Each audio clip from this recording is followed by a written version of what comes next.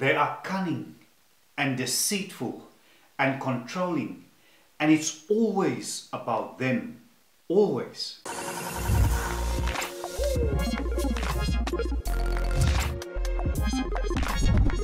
Hi everybody, this is Life with Leonard and welcome to another episode. Now on this channel I strive to motivate and inspire you to become the best version of yourself. And today's episode is really no different. Now I get asked a lot by including many of you guys is how do I deal with manipulative people in my life? Now I'm not a psychologist at all, but what I'm going to share with you today is my experiences in dealing with difficult people, and I'm going to share with you advice and tips on how you too would be able to successfully deal with them. Not so long ago I did an episode on the 6 types of people that you simply can't help. And I'll leave a link to that episode in the description below, or you can just click on the pop-up banner. It'll take you to that episode. And I would really advise you to watch it. It will also give you an overview and a perspective on also how and help you how to deal with manipulative people in your life. You know, manipulative people, they disguise, and they are experts at it. They disguise their interests as your interest. You know, these types of people manipulate you into believing their opinions are objective facts, and you need to be very, very careful around them. They use emotions as weapons. They get what they want in their relationships no matter the cost. If it takes playing the victim or blaming the other person, they'll do it without a batting of an eye. If they have to give the cold shoulder or tear down their partner's confidence, they'll do that too. It seems scary if you've never experienced it before. And it can get even scarier if you realize that you've been friends with an emotional manipulator without knowing it. They will make it seem as if their offer to help you is to improve your performance, improve your attitude, and improve your life in general. The truth is, these people don't want to help you. They want to control you.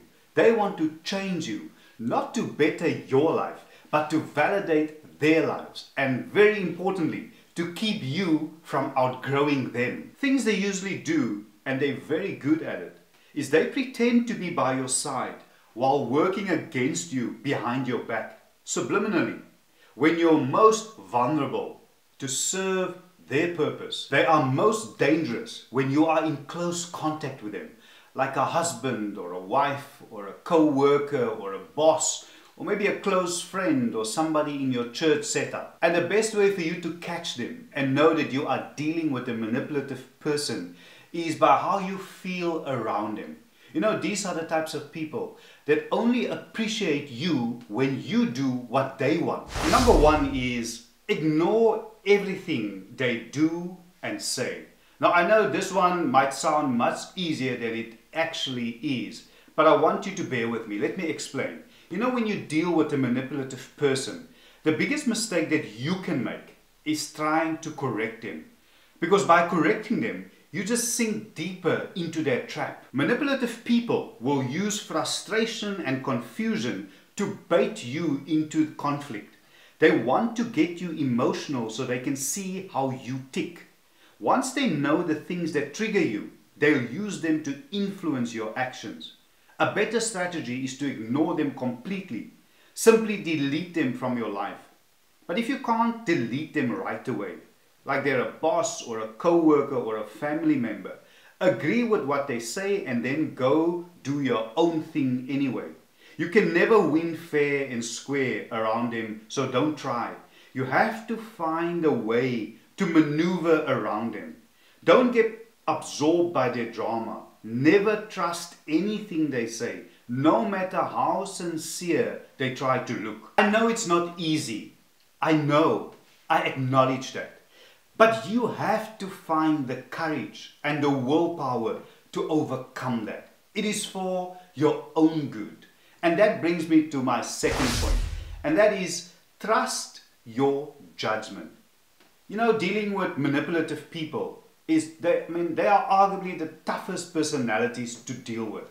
But you need to constantly remind yourself that it's not your fault. even if they convince you that it is. You know what's best for your life better than anyone else. Too many people go around asking for other people's opinions about everything. What should I do with my life? What am I good at? Who am I? Stop looking for other people to define you. Define yourself. Trust yourself.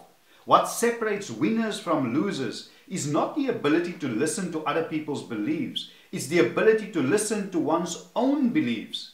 Your beliefs are your boundaries. By setting your own beliefs and holding on to them strongly, you prevent manipulative people from affecting your life. Here I speak of confidence, of believing in yourself. You know, I don't care who you are. We all have insecurities, including the person who is manipulating you. But you need to take control of your life. You need to stand up for yourself. You need to start believing in yourself. You can do it. I believe you can do it. Sometimes and very often the problem is, and the challenge is, to get you to believe that you can really do it. But before we get to the very last point, to number 3, can I kindly remind you and ask you to please subscribe to my channel, to like this video, to share it, and leave your comments in the comments section below. It's easy to subscribe. You can just hit on that subscribe button in the bottom right hand corner of your screen. And please remember to hit the all notifications, and that way you will be notified whenever I upload new contents. And number 3, I want you to stop compromising. This is so important. And I am talking to you. Yes, you. Forget about everyone else. I want you to pay particular attention to this. To stop compromising. You know, guilt is a useless emotion, but it's a powerful tool. Think about that. Guilt is a useless emotion, but it's a powerful tool.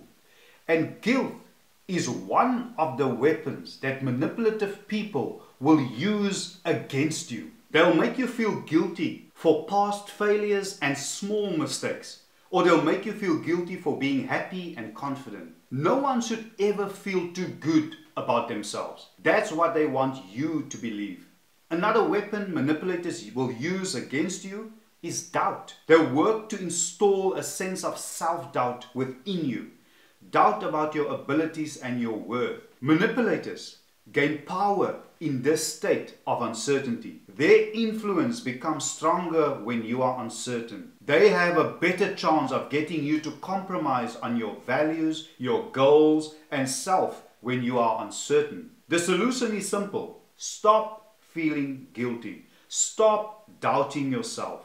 When it comes to your own career and life, you don't owe anyone anything. You deserve to feel good about yourself and to be proud of your accomplishments. Compromising on your happiness is not moral or enlightened. It's self-destruction. Let me end off with this thought. I want you to trust your gut feeling. Don't be naive. Don't assume all people are good at heart. Well, most are, but not this type. Don't assume that you can change them, because even psychologists are struggling and they are the experts. Thank you so much, everybody, for once again joining me on today's episode. If this episode was of value to you, can I kindly ask you, if you haven't subscribed, to subscribe to my channel, to like this video, to share it, and leave your comments in the comments section below. It's easy to subscribe. Just hit that subscribe button in the bottom right hand corner of your screen, and please ensure that you hit the all notifications, and that way you will be notified whenever I upload new contents. Thank you so much, and I will see you soon. Bye for now.